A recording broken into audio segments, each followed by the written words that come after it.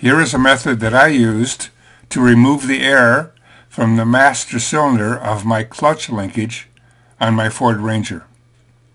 For preparations, you will need 1 can of .3 brake fluid, 1 5-foot length of 1/4-inch rubber hose with a taper on one end for a tighter fit on the clutch bleeder screw, and one end cut off at an angle.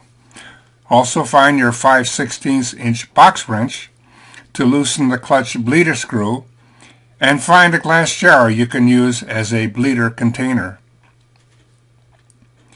The key to this procedure is to prepare a plastic turkey baster with a small tip glued and taped at the end. The tip comes from an AutoZone brake bleeder kit, and add to this a hose clamp that will fit around the baster bulb. I also use both some Loctite glue and some electrical tape to secure the tip on the turkey baster so it doesn't leak. Remove the bulb from the turkey baster, fill with brake fluid, and then, keeping it upside down, attach the bulb to the turkey baster and secure with a hose clamp.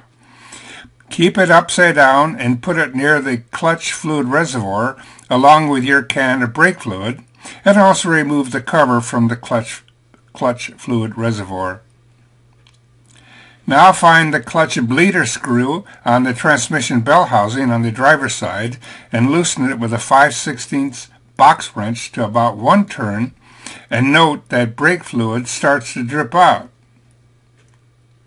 Immediately attach the prepared rubber hose to the clutch bleeder screw and route the other end of the hose to a glass bleeder jar that has about 1 inch of fluid at the bottom.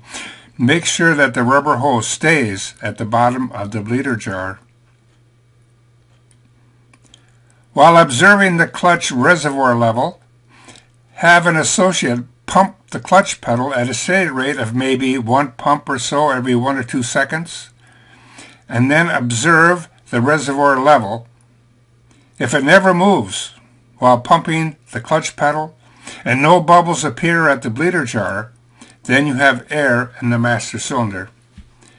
If it does show that the clutch pedal is working, then you have other problems. While continuing to pump the clutch pedal, place the turkey baster tip tightly into the bottom of the clutch reservoir hole, press the bulb to inject brake fluid into the master cylinder, and look for air bubbles to appear in the bleeder jar. Once the bubbles start, remove the turkey baster and maintain the fluid level in the reservoir by adding fluid while continuing to pump the clutch pedal. Watch for a big drop in the reservoir level at first, but once the system is free of air, the level drops much more slowly to almost nothing. Make a few more clutch pedal pumps and then hold the clutch pedal all the way down. Tighten the clutch bleeder screw at the transmission housing. Don't let air in the system. Remove the hose and bleeder jar, and then release the clutch pedal. Top off the reservoir level and then pump the clutch pedal several times. At first there will be no pressure, but then the pressure builds up and your clutch should now be in working condition. Check the reservoir level again and put the reservoir cap back on, and you're finished.